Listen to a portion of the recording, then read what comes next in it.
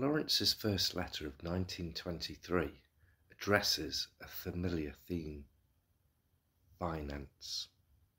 He reassures the artist Jan Jutte, who illustrated Sea and Sardinia, "We both get some money, but not a great deal." And then a couple of sentences later dismisses Artists and Taus, who paint purely in terms of dollars. Lawrence seems quite motherly towards Robert Mountsier when he comes to visit. He hopes the break will enable him to settle down to ranch life and forget literary agency for the time being. But by the time Mountsier leaves on the 28th of January, Lawrence is glad to see the back of him. But more of that in our next video. In terms of writing, lots of loose ends are starting to come together. The December issue of The Laughing Horse turns up, which includes his review of Phantasias Malari.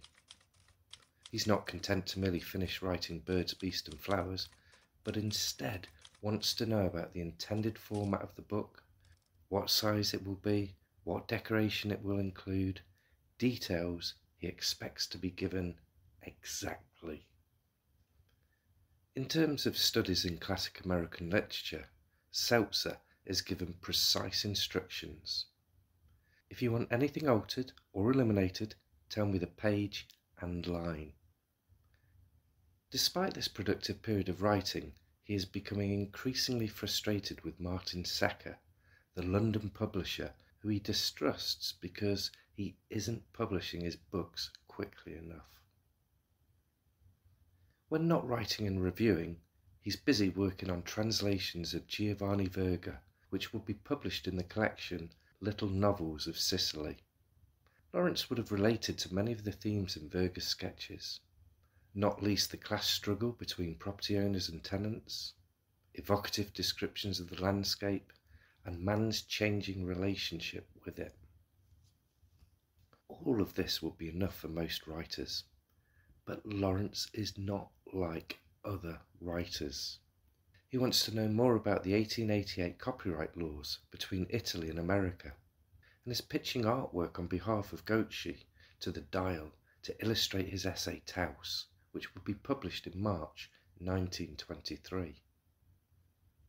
Perhaps because he spent so much time focused on literary matters, he expected his literary connections to help him with domestic issues. Adele Seltzer is tasked with sending Frida some underwear.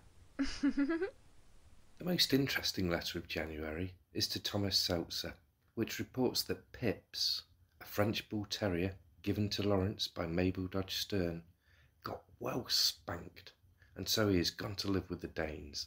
There let her stay. She's got no loyalty. This incident would cause great controversy when Nud Merrill recounted it in his memoir, A Poet and Two Painters, but it was vociferously rebuked in the editorial of the local Taos paper in 1937. "I never saw him ill-treat anything except a teapot and some cups," scolded Dorothy Brett. "Lawrence's fits of rage were phenomenal," wrote Spud Johnson, "but I never saw him anything but gentle and affectionate with animals." And on the letters went.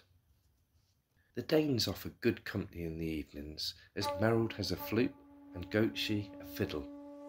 Eager to keep the vibe going, Lawrence requests Adele Seltzer send him a copy of the Oxford Songbook.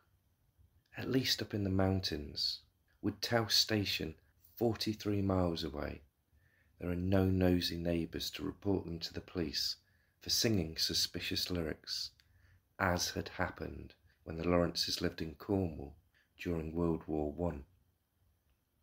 Despite the isolation, Lawrence continued to be the focus of gossip.